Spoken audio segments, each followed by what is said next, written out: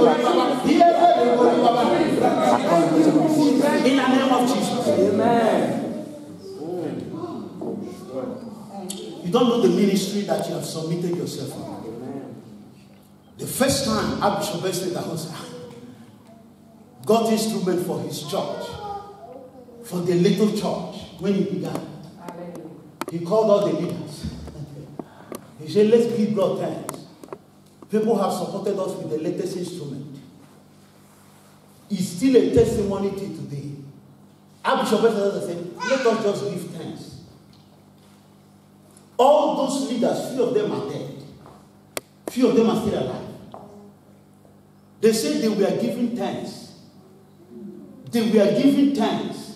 And their husband started calling them. And they said, what is wrong? Where are you? And when they answered the phone and said, because the fire the man was on in giving thanks for receiving the instrument now. Do you know the church we were talking about at that time? We're just like less than 500 members. The church that now have over 20 million members in the whole world. When they got their first instrument, he knelt down and was giving thanks. When he said, in the name of Jesus, hallelujah, nobody said amen. He opened his eyes. None of the leaders were there. He looked at his right. Nobody was there. And when he called them, he said, what happened to you? What happened? Has rapture taken place? They say it's not rapture. He said, Papa, you said we should give thanks now. How will giving thanks be more than 6 hours? Giving thanks on his knees more than 6 hours. And you wonder why he raised 30 people from the dead. He came to Australia here. When he came to preach in Australia that doesn't believe, they said, stop it. Ask Harry Westcott, Bishop Harry Westcott. Say you have been parading everywhere that you raise people from the dead. We want you to raise somebody in Australia. Our bishop said he didn't listen to them because he cannot prove that God is real. If you lie, you obey. If you don't lie. And do you know what they did? They went to the mortuary and brought a woman and came to his crusade ground and said, prove to us. He said he was preaching and he said, never. I can't. And when he said that, when he wanted to turn his leg like this, God will say, shut up. Look at that dead person. And he said, what? And he now heard, is there anything too hard for me? They brought in Australia here.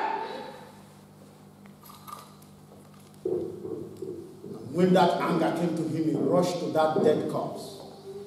I say, you dead corpse, I adjoin you. In the name of Jesus, live! And that woman came back to life. In Australia here. And he turned to Australia and said, Australia, you are not ready for the gospel. He placed us on Australia. That's why I'm here. He said, you are not ready for the gospel. Because you are challenging God. Ask Harry Westcott. I'm on record. Ask Harry Westcott. The revival Harry Westcott started with Abishop. Abishop said, you are not ready for revival. When it's time for thee to be ready, God send his son. You can't test God. He was given time 6 hours. All his leaders left and went home. He said, Papa, we are hungry. We need to go home. How long had you take to give God time? 30 minutes. You cannot even 30 minutes. He has crossed you over from 2019 to 2019. All my life is thanksgiving unto Jehovah. Let's give him thanks. Let's finish it. Let's make it 30 minutes. We have 5 minutes. Let's give him thanks for crossing us so far. Let's give him thanks. Let me tell you, give him praise due to him. Give him thanks due to him. Just 5 minutes. We now know that we can testify and say, in the beginning, 2019, we stood and gave him thanks for 30 minutes. Non-stop. Thank you, Jesus. Thank you, Lord. Thank you for crossing us over. Thank you for crossing our family. Thank you, Maboro Kosia.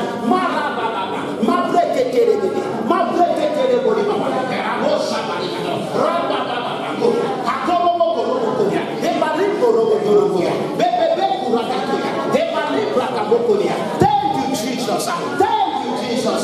Thank you, Jesus.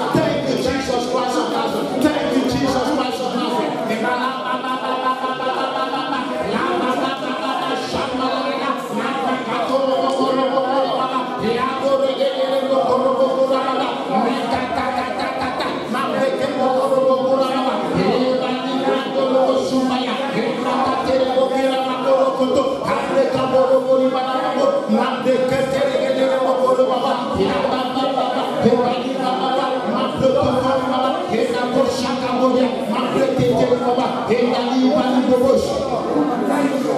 the name of Jesus. Finally, let's pray that Lord help us to hold on to that status. Yes. Come rain, come sun. Men now who tested you said you are good. You are a stronghold to hold in time of trouble.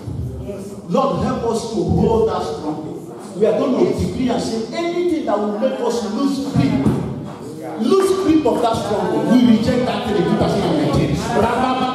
Open your mouth. Help us to hold, oh God, onto that statue. Come rain, come sun. It doesn't matter what the doctors are saying. It doesn't matter what people are saying. I believe the report of the Lord. I believe the report of the Lord. It doesn't matter.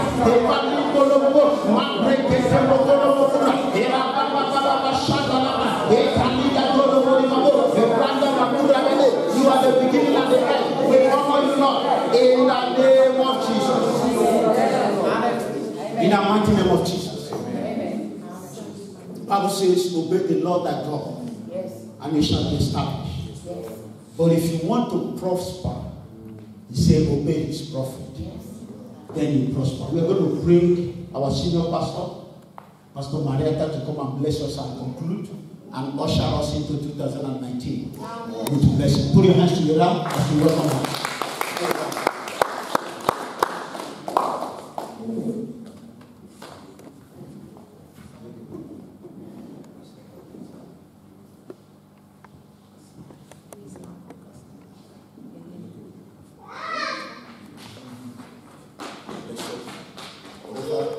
God listen, bless us into 2019. Hallelujah. Thank you, Father. Thank you, Father. Hallelujah.